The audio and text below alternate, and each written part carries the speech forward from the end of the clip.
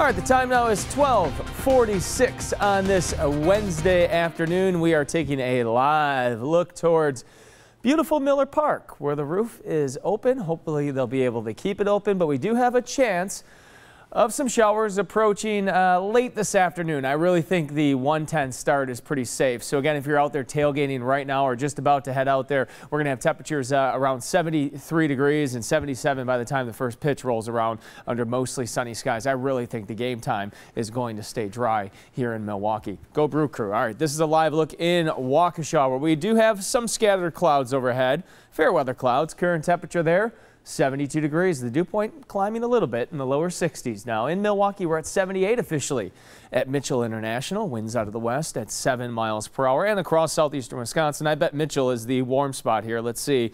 Yep, 78 in Milwaukee, 77 in Racine, 77 in Kenosha, and 75 the current temperature in Fond du Lac. Dew points are starting to climb into that humid range. Again, here's your dew point cast. Dew points in the 60s, lower 60s for today, slightly in the humid spot.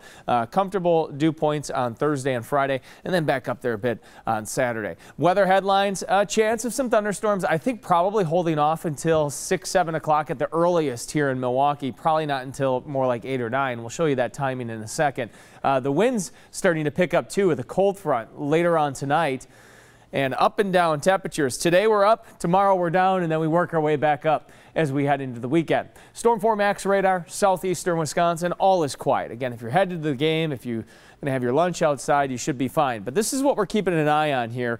Area of showers and storms dropping down here from the southeast. As of right now, this stuff on the western edge, which will be the stuff that moves in, looking unimpressive. So it'll have to kind of gather some strength as it approaches. All right, let's go through our future forecast, the most recent run of our computer model. At 6 o'clock, it looks like the showers and storms have reached the Fond du Lac and Sheboygan areas. And then shortly after that, 7, 8 o'clock, showers and storms rolling through the Milwaukee area over towards Waukesha, down towards Racine and Kenosha. Maybe a stray shower still around at 9 o'clock and overnight tonight. But by tomorrow morning, I think we're in the clear. We're going to see a fair amount of sunshine tomorrow, but look at the northeast wind.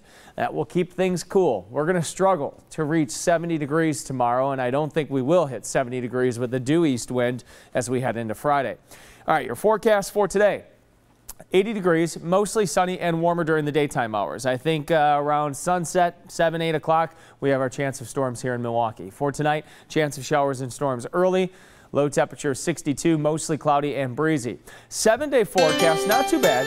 Cooling down to 70 on Thursday. Again, if you're headed up to Lambeau Field tomorrow, kickoff temperatures are going to be in the 60s. Little hint of fall at Lambeau Field. 64 degrees at kickoff, and then by the fourth quarter, 57 degrees.